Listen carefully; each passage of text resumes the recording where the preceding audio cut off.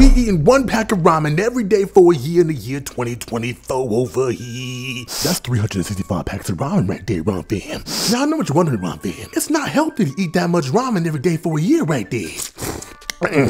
And to that I say, get that comment up out of here. So that's pretty much it. I just wanted to tell you that we're going to be eating 1 pack of ramen every day for a year. But one more thing over here. Hold up, what's it? What now? Before you take a bite, let's go ahead and move it out of the way right there. Do me a favor and pull that RAMFAM claw machine into the view right there.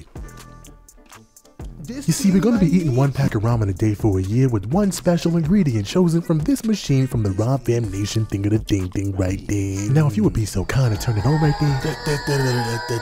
Give me my food back. What is this thing right here? Now, RAMFAM, on each one of these pieces of paper, it's an ingredient that you guys handpicked yourselves, no matter how gross it is right there.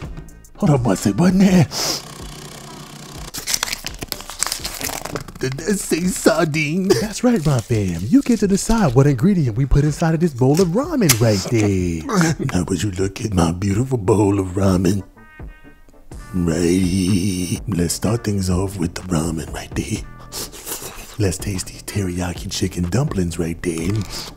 Let's taste some of these amazing looking sardines right here. It's not even January 1st yet. Why am I doing this right here? Why am I doing it?